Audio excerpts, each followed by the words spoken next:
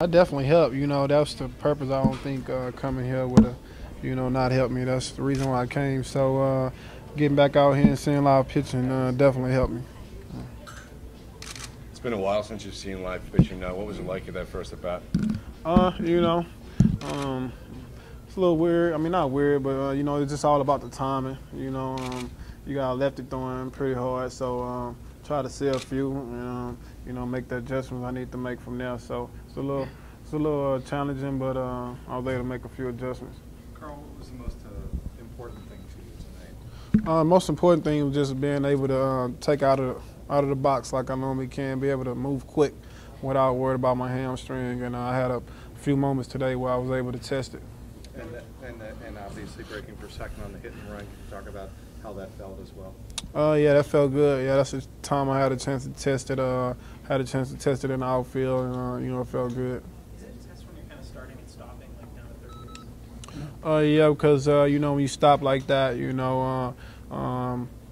something can happen also when you do that too. So when you stop real quick like that, and nothing happens. That's a good sign. Is there any thoughts of going more than 5 innings, or I should say, whose decision was that? Yours, Boston's, Arnie's, or whatever?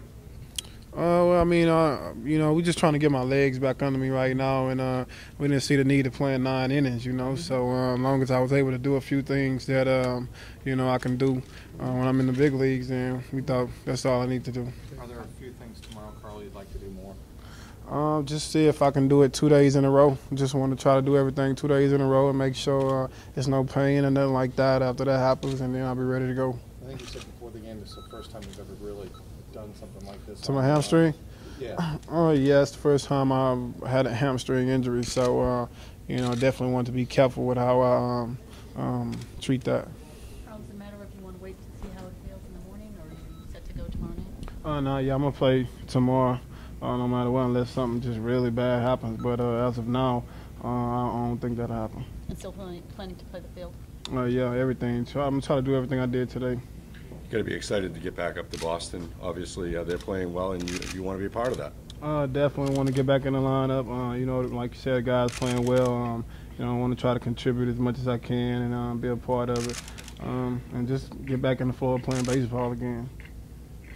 Carl, you come back on your rehab assignment to play your old team during bowls. How was that? Oh, it was cool. I saw a few guys over there that I knew, and we had a chance to catch up and talk a little bit and, talk about little things. So it was cool to see those guys.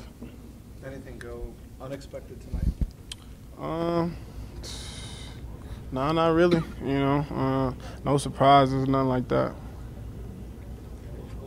You were Boston fans are kind of like eager to see you get back because you were just kind of becoming the player they expected right after you got hurt. But what's the question? Are you aware that Boston fans are eager to see you get back? Oh yeah, pretty sure they want to see their team at full strength. I'm eager to get back, so hopefully I can give them their wish.